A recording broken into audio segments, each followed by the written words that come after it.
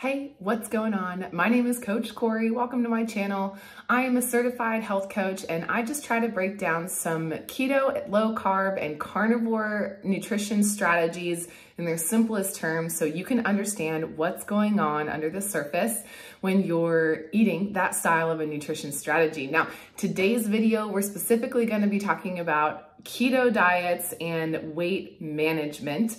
And so to start this video off, what I always tell my clients and what I'm going to tell you and coach you on right here to start is I highly recommend that you never ever step on a conventional scale again, a scale that just gives you one number, what the body weighs.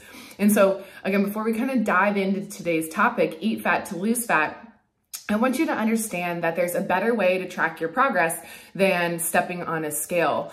And my favorite way to do that is a body composition reading machine called the InBody machine. Now, Garmin makes one too. I'm sure there are plenty of other companies at home that do kind of at-home body composition readings, as well as kind of bigger machines that you can maybe go to a gym, a supplement store, or a doctor's office and, you know, kind of use their machines as well. And I'll put a link in the description below on where you can find an InBody locator. So if you want that really comprehensive body composition data results sheet, you can get that. I recommend to all of my clients to go get an InBody, and this is how we track results together.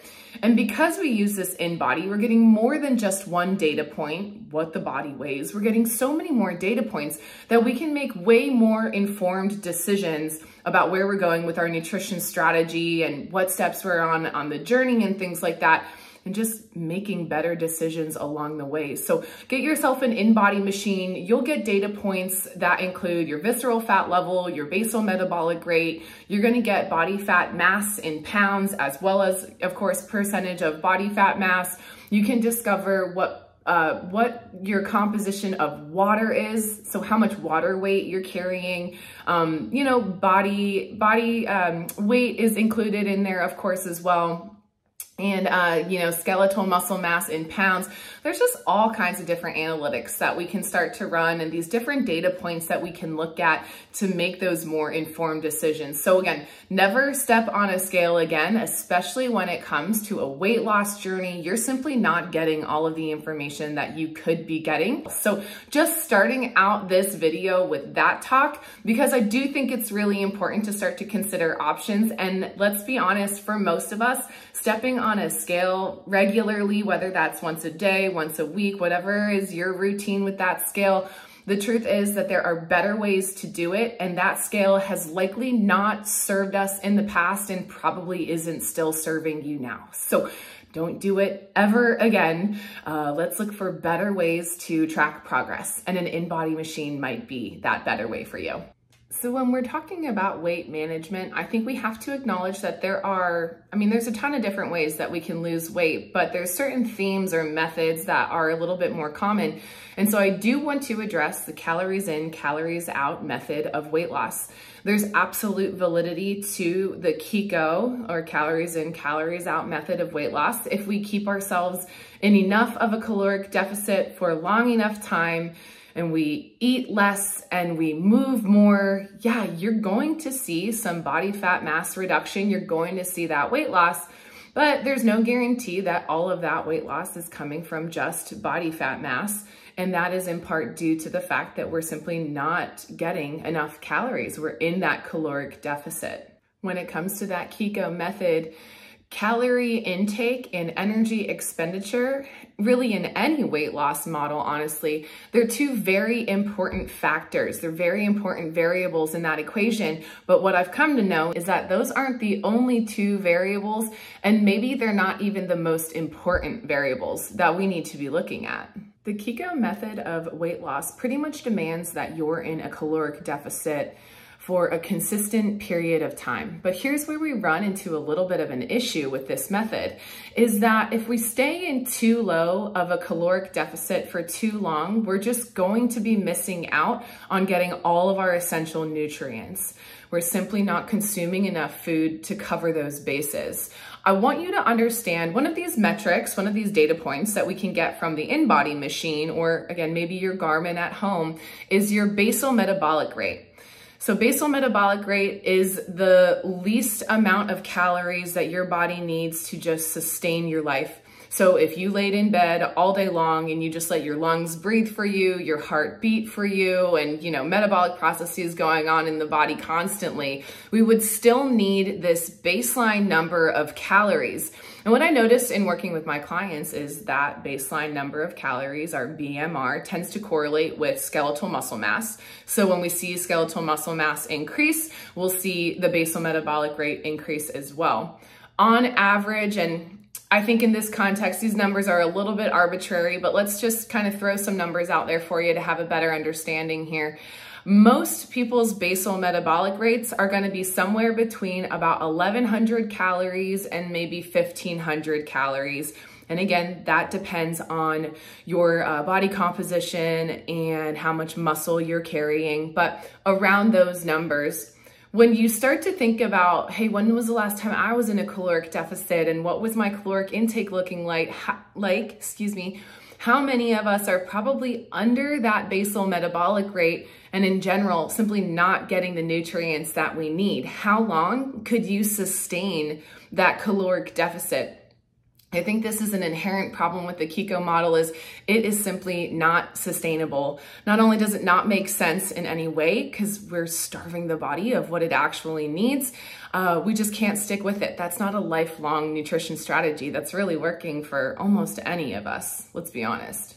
As we look at this other model of weight loss, what I feel like I have to say here, and this is something I used to say to all of my clients all the time, hormones rule the world. Only until I really dove into that low carb, keto, and carnivore space, I didn't understand the full extent of that statement. But I'll say it again, y'all. Hormones rule the world. And kind of the opposite model of that calories in, calories out is the endocrine or the hormonal model of weight loss. And so hang with me because I'm going to make this as simple as possible to understand so that you know how to get your body into a mode where it can start to break down your own body fat mass. I would argue that your macronutrient intake or your macronutrient composition is a better indicator of your chances of losing weight, especially body fat mass, than being in a caloric deficit. So what does that mean? Let's talk macronutrients and kind of set the stage a little bit for you here. We have three main macronutrients, which we typically all know. We have protein, fat, and carbohydrate. Of that, our protein is largely structural, and in most situations, we are not using protein for energy.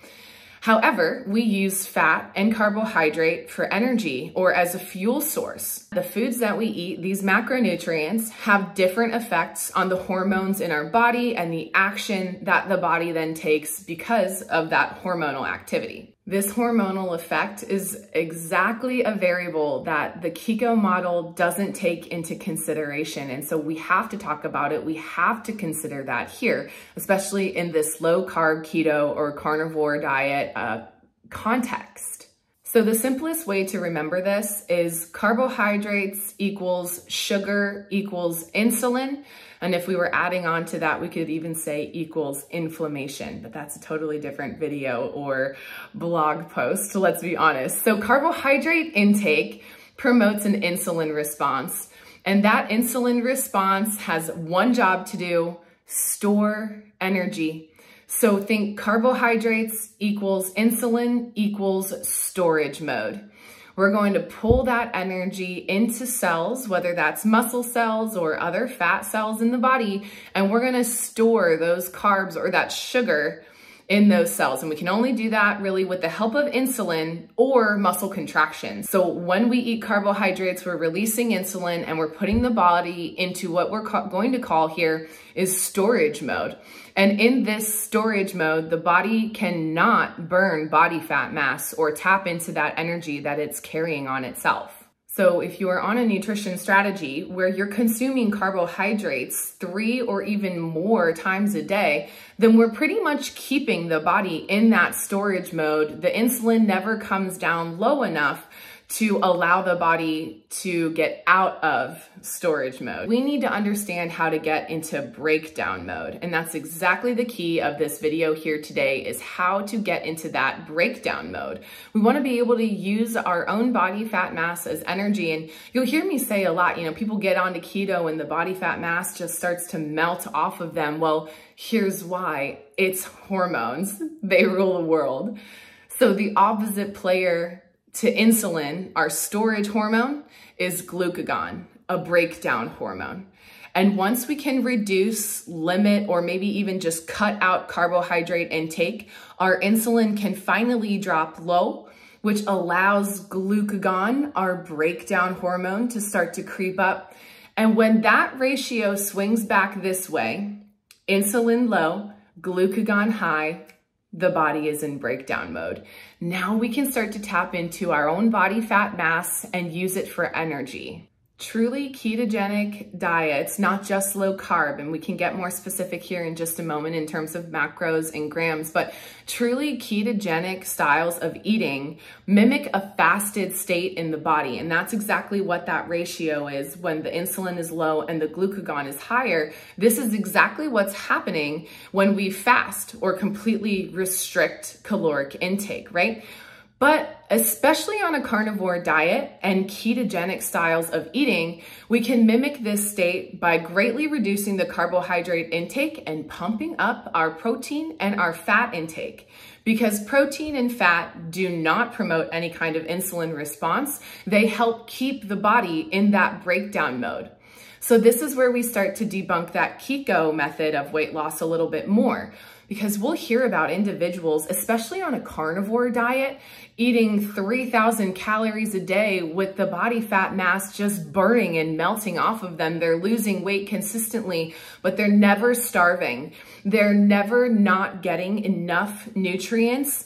And that is a huge benefit that you simply can't get from being in a constant caloric deficit. We need these nutrients. It's how we stay healthy. It's how we express that optimal health that most of us are looking for out of our nutrition strategy.